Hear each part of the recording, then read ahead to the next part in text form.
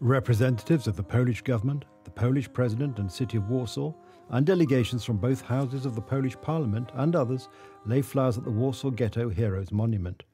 Poland's chief rabbi, Michael Szudrich, said a prayer for the dead.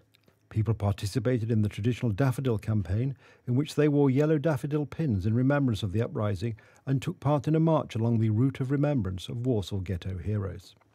The uprising broke out on the 19th of April 1943, as the final phase of the ghetto's liquidation by the Nazis was taking place. The insurgency, which lasted until the 16th of May 1943, was a symbolic act as it had no chance of success. In an uneven struggle, the poorly armed fighters of the Jewish Combat Organization, or ZOB, and the Jewish Military Union took on the might of the SS and Wehrmacht forces, the security police and their auxiliaries.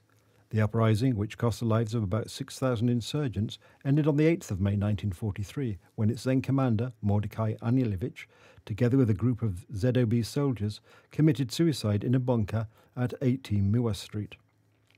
Just a handful of fighters managed to escape from the burning ghetto through the sewers. Among them was the last commander of the uprising, Marek Edelman.